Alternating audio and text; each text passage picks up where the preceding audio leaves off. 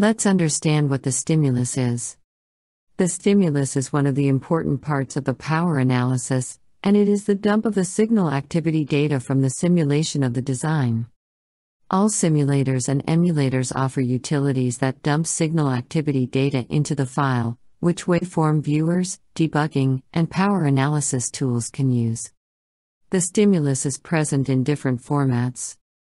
VCD is the value change dump and is in the text format. This is one of the oldest formats. As the name suggests, the VCD file captures the signal values change over time. FSDB is a fast signal database. It is also a binary format, and just like VCD, it stores changes in signal values over time. Tools widely adopted since it is much more compact than VCD. TCF is toggle count format. This text format also records average activity data, the toggle count over a certain simulation duration.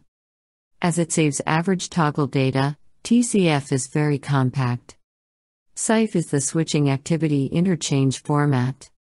Like TCF, CIF is another text format that records average activity data. SDB is Joule's own stimulus database. And then there is PHY database generated from the Palladium. Another point is that TCF and CIF formats are based on the average format. And VCD, SHM, FSDB, or PHY are based on the trace or are event-based. When you load the stimulus file in Joules, it is stored in a compact binary database called SDB, a stimulus database. This is what your SDB structure looks like. You have an SDB header that stores information about its stimuli. The stimulus is divided into different numbers: stim number 1, stim number 2, and stim number 3. Each stimulus can have multiple frames of different sizes per the simulation duration.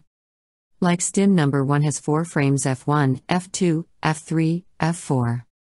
Stim number PUNist has 3 and stim number 3 has 1, and so forth. Again, within these frames in stimulus are frame headers containing information about frames like start time and finish time. You can name each of the stimulus files like stim number 1, stim number 2, etc. And corresponding stimulus file frames are named as stim number 1, and then you have frame number 1, stim number 1 frame number 2, stim number 2 frame number 1, etc. So, this is the nomenclature for the different frames present in the stimulus.